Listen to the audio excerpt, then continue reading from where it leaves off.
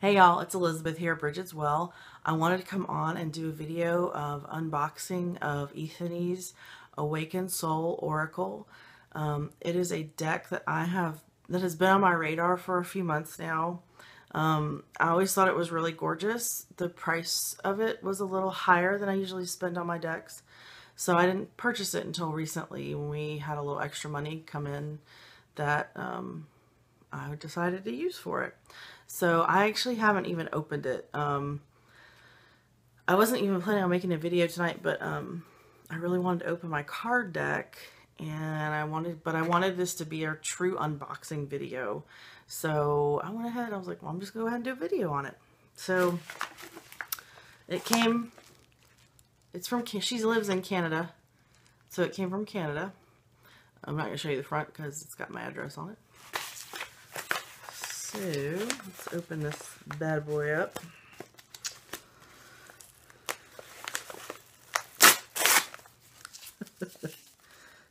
Y'all get the lovely fun of watching me rip into things with making faces that I make.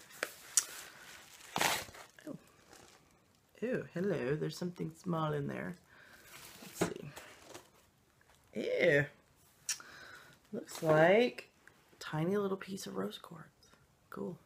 It's one of my favorites. So it's wrapped. And the cool thing was too, like, if you don't know who Ethony is, she's a tarot reader, a tarot teacher, a businesswoman, and she actually, when I ordered this, I got an email back from her letting me know when it had shipped and asking me to make sure to let her know that I received it. So I thought that was really cool because you don't really think of, and I guess she's a small business person, I'm sure, but you don't really think of people that, you know, you see that are, I don't want to say famous, but, you know, kind of famous a little bit, being that personable. So it really kind of, before I even got the deck, I was like, well, that's kind of cool that she actually reached out to me personally to, you know, she wanted to make sure that I received it and to let her know. All right, so this little card came with it, and I've seen some other unboxing videos, and I think this is actually the Justice card from the deck. But on the back, it actually has a personal handwritten note from Ethony, which is really fucking cool. Excuse me for language, if anyone's offended by the F word. It's one of my favorites, really. I try not to say too many curse words in my videos, but, you know, sometimes. Yeah, really cool. So she personally signed my card. And it says, "Dear Elizabeth, thank you so much for your order. I hope you love working with your new deck. Blessings, Ethony." Who does that? Now, okay, that's not, I won't say that's not totally true, because when I ordered my Chrysalis deck from Holly Sierra, the artist who created that deck, she did send me a personalized note. So I think that's one thing that's really kind of cool about supporting small businesses is, one, you're making a difference, and second of all, you get that personal interaction with them. So it's really kind of cool. So there's that, this little card. I'm gonna go ahead and rip into it. Okay, so I know, like, from some of the videos I've seen that the bees are, I think there's bees on the back of the cards. So there's just a little, God, my brain, a little sticker. Like, what is that thing? A little sticker with bees on it. It's pretty cute. And I like bees. I have a beehive in my yard that I've kind of just let go. I was gonna do beekeeping, and it just kind of never, I did it for a little while, like I was really good about it, and then I just kind of stopped. So I've just kind of let the hive be, out in the yard. I figure, especially with all the stuff that's going on with bees, they're good, and they're in the yard all the time. But anyway, I'm getting off subject. All right, it's like Christmas. It's like Christmas in March. Cool. Except I guess I knew what it was, so it really wasn't a surprise. All right. And this is, I think this is the first edition of this deck. I think she has other decks too. There's one like a money, I think it's a money or a co-creation deck. I can't remember exactly. That was kind of neat looking, but this one just caught my eye. So the price on this deck at this point in time is $45 US. Like I said, that's a little more than I usually spend on my decks. But this to me was such a special deck that it warranted that price. And you know, also like I said before, supporting a small business. So I think sometimes supporting small businesses, paying a little extra is okay. So here it is. See that picture? That's the picture that got me. The very first time I saw that, I was just in awe. But this is the Awakened Soul Oracle deck. That's the front of the box. And this is the back. I'm going to take the plastic off in just a second. It's really cool. It's effing cool. It's 50 cards. Let's see here.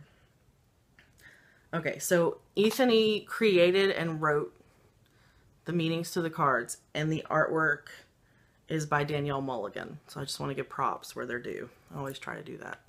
I think it's important to give credit to artists and creators always, always, always. Because they don't get enough credit in this world, you know? They really don't. All right, wow, okay. So this box is thick.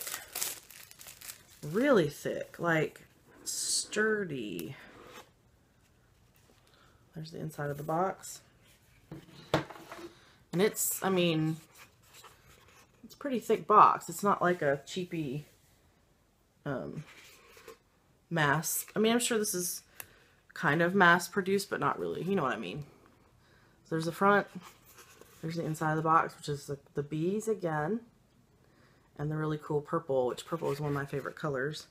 So yeah, let's see here what we got.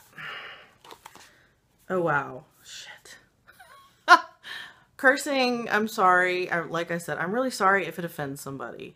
We're all adults here though. I try not to use it excessively, but sometimes when you're overwhelmed, you just can't help it. Wow. So if y'all don't know, I've always loved horses. I don't really ride much. Well, I don't ride at all anymore because I'm a little heavier than I used to be, and I'm not gonna. First of all, my horse is 23 and has a little bit of arthritis, and so I'm heavier than I used to be. And she's not a big horse. She's almost a pony, actually. Technically, she's like 14 hands high, so she's not a big horse at all. So I don't ride her at all because that's just wouldn't be fair to her. But anyway, this is the first card on top. That is just so cool. It's the action card. And my horse actually used to look like that when she was younger. She is, you know, horses, gray horses or white horses. Most white horses are actually considered gray. And I'm going to not talk about horses anymore because it's not what this video is about. But anyway, when they're younger, they are black usually, or, you know, dark. And then as they get older, they gray out. So that is what my horse looked like kind of when she was younger. She had, you know, the dark hair. So that's a really cool card for me. The first one that I see in the deck. Amazed. And I honestly, and the archery too, like it's something that's always interested me. And I think mounted archery is freaking badass. I mean, it is amazing. I would love to be able to do that. Maybe. So anyway, I'm digressing a lot. So here's the little book that comes with it. It's a nice book. I mean, look, it's pretty decent sized book for a card deck. It's not like the, you know, the little white book that you a lot of times you'll get. And of course, it's got all the cards listed. It's got different spreads, how to use the book. Let's see here.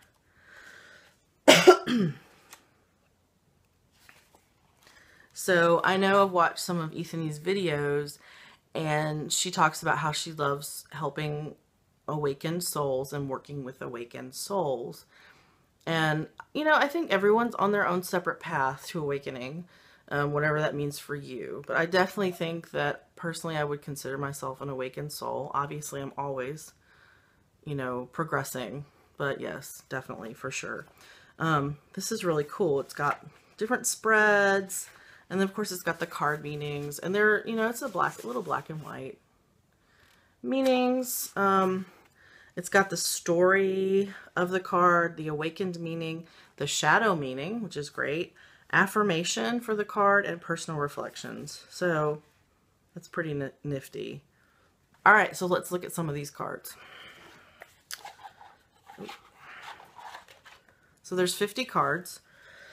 There's 50 cards in this deck, and I'm gonna pull my hair back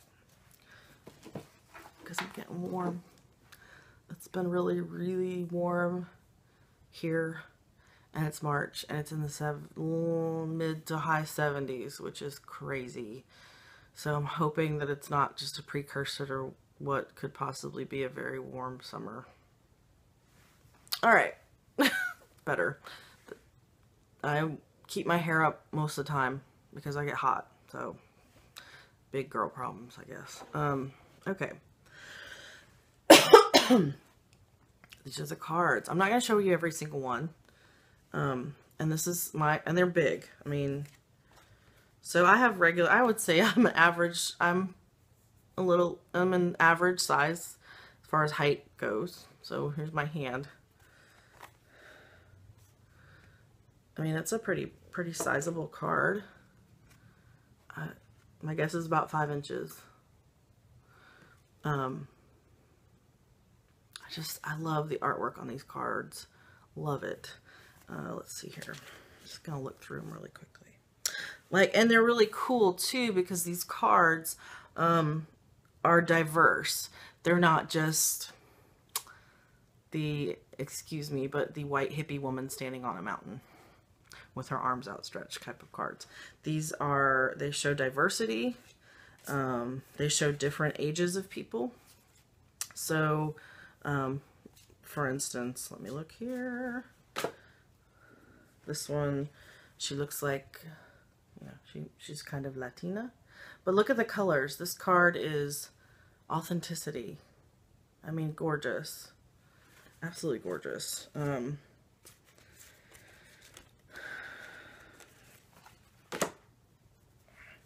And they're modern. Whoa! That one just almost jumped out of my hand. All right. Challenge. Roller derby. I mean, come on. How many Oracle cards do you have roller derby chicks on there? Let's see here. Yeah, like here. This one, it's got a little girl on it. So it's not just, like I said, typical flowery images you see on a lot of things these days. So that's another thing I liked about these is there's diversity on these cards. Devotion, the ballet dancers. I mean, these cards, and let me show you the back. Sorry, it's just the double B's. So here, this is my favorite, at least one of my favorites, I would say, is this Gaia card. It's just, I mean, look at that. It's gorgeous. It is gorgeous. Makes me want to be her. The cards, too, are pretty thick. They don't feel flimsy. I have some really nice cards I got. I'm not going to mention whose cards they are. But they're kind of like a self-published deck as well. And they're gorgeous, but they're so thin. I've never used them because I'm afraid of ruining them. And I had originally planned on getting them, what's the right word? Laminated. Haven't done it yet. But they've just been sitting on my shelf for like 2 years because they're so flimsy that I'm afraid if I use them, they'll just be destroyed. But these are really, they're thick. Yeah, I mean, look at this. Gorgeous, beautiful colors. Gratitude. Gorgeous. Guidance. A tarot reader. Oracle card reader.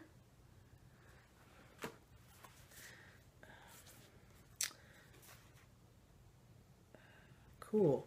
Looks like, so knowledge. There's a little boy, and it looks like those are the Chinese lanterns at the top, taking the knowledge upwards to the higher self, I would think. Or reconnecting. Meditate card. Look at that. Isn't that pretty? And obviously I can't show y'all every single one. That would take forever.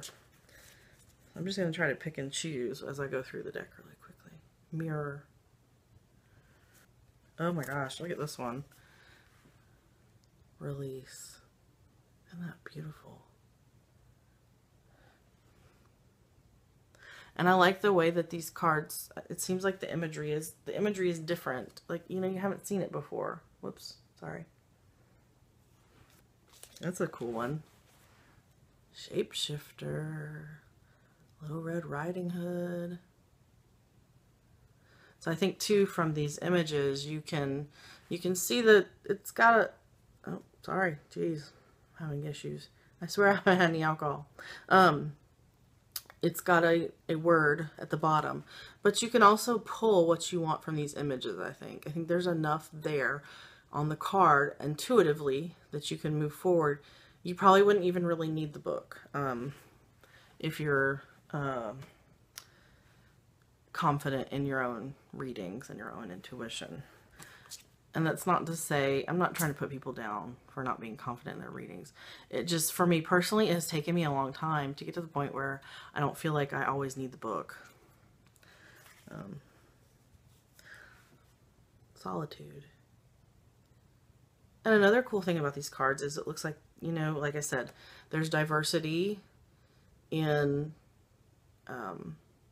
race and age and gender, which is really cool because a lot of cards you may not see that as much, I don't think. And I could be wrong. If I'm wrong, let me know. Tell me which decks you know of. Yeah, I mean, look. Treasure.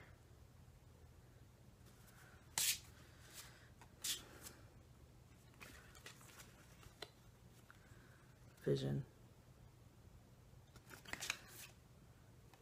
So, yeah, I mean, like I said, this deck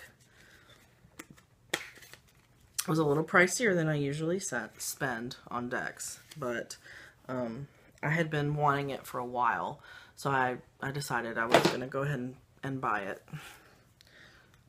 Trust. So yeah, there's my unboxing video. I'm sorry if I look down at the cards a lot. So, would I recommend buying this deck? Oh, absolutely. It's amazing. The pictures. Oh, and another thing too, the sides are gilded. Silver. So they're, you know, they got that sparkly element to them too.